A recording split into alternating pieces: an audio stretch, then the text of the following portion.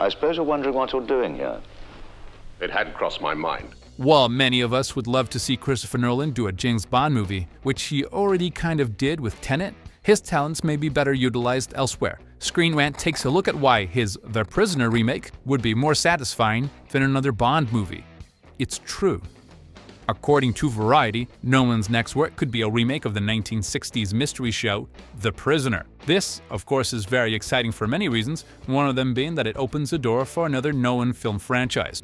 Running from September of 1967 to January of 1968, the show, created and starring Patrick McGoogan, released a total of 17 episodes, leaving plenty of room for not only one, but potentially several films. Furthermore, Nolan could write new material to continue the story. Additionally, this type of series is a much better fit than James Bond because it has exactly the right themes and elements to be a perfect fit for Christopher Nolan.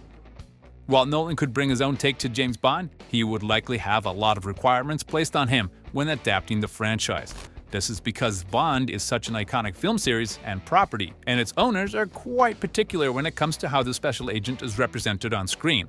In this way, Nolan would only be able to infuse so much creativity into the project, which could take away from the final product. On the other hand, The Prisoner would offer much more creative freedom. Though it has its roots in the 1967 television show, it isn't likely that there are strict rules holding the story back from being changed. In fact, The Prisoner might benefit from some changes, especially if it's being remade in the modern day. This is supported by the fact that the 2009 adaptation was not well received. If Nolan took on The Prisoner, he would revamp the beloved sci-fi series into something appropriate for the 2020s. Though it is unconfirmed whether Christopher Nolan will actually take on The Prisoner, it is definitely a good option for the Academy Award-winning director. That's all we got for you today. Screenrant is signing off.